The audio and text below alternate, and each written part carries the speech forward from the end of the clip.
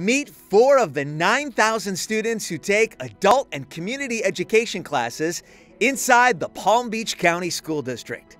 There's Olympic boxer Alberto from Argentina. Delny started her own school in Honduras. Estefania worked as a civil engineer in Venezuela. And in Haiti, Steph studied business and technology. All 4 came to this country to pursue the American dream. And they believe the school district's adult and community education program will help them achieve their goals.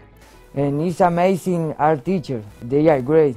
Leslie McBride Salmon has taught adult ed for the last 32 years. What you want is to be in that room with the interviewer where you can show what special people you are.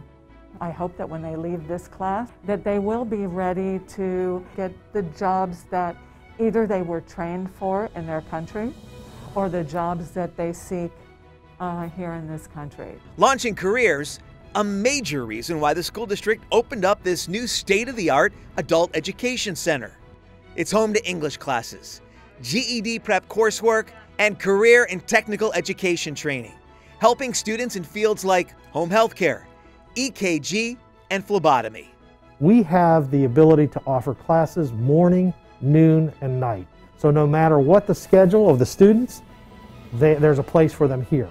Adult and community education students can learn at home virtually or at one of the 25 locations across Palm Beach County. At most sites, there is no charge for classes beyond a $30 registration fee. Incredible facilities, caring teachers, and lots of classes from which to choose.